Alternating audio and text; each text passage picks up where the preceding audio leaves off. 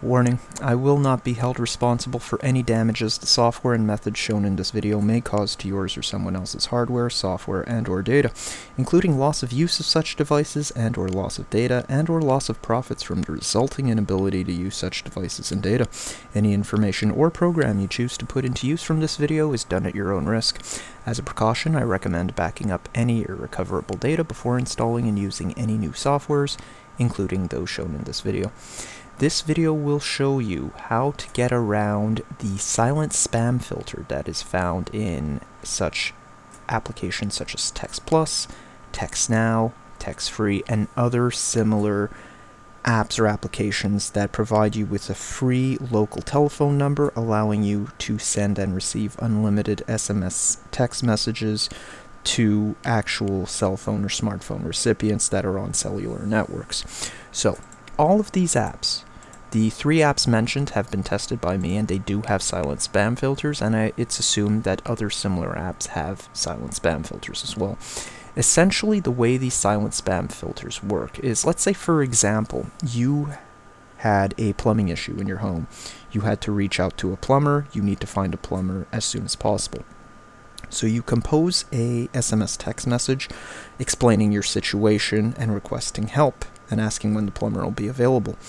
Because of this, there are many plumbers you wish to contact. So what you do is you contact each plumber, sending the same message, one after the other.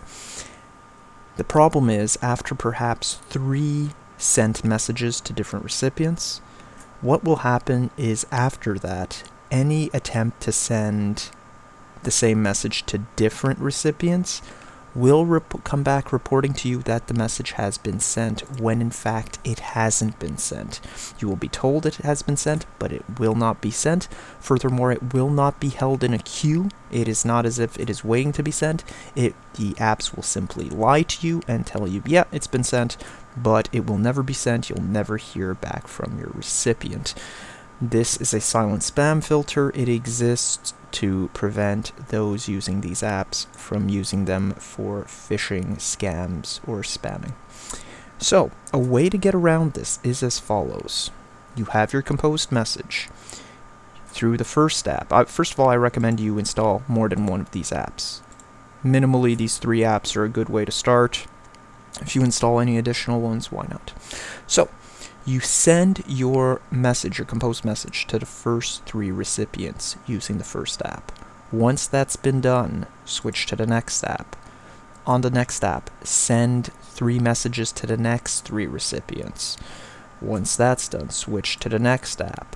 Send the same message to the next 3 recipients. Once that has been done, what I recommend you do is you go back to your first app.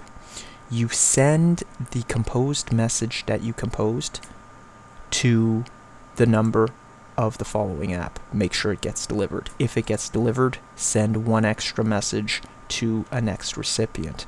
Then from there, in the second app, use your composed message, send it to the third app. Make sure it gets delivered. If it gets delivered, send 1 extra message from this app to a new recipient, and so on and so forth. Keep on cycling in this manner to ensure that your messages continue to get delivered and that you are not stuck in a silent spam filter.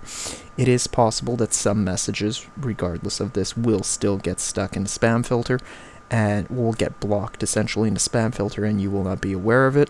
Sadly, this is the best you can do, unless you choose to send maximum 3 messages from each app, and then perhaps, I don't know what the waiting period is, but wait perhaps an hour before you could send the next group of 3 messages. So you have to juggle as so in order to get around the silent spam filter. Well, there you go. I hope this information helps, and as usual, all the best.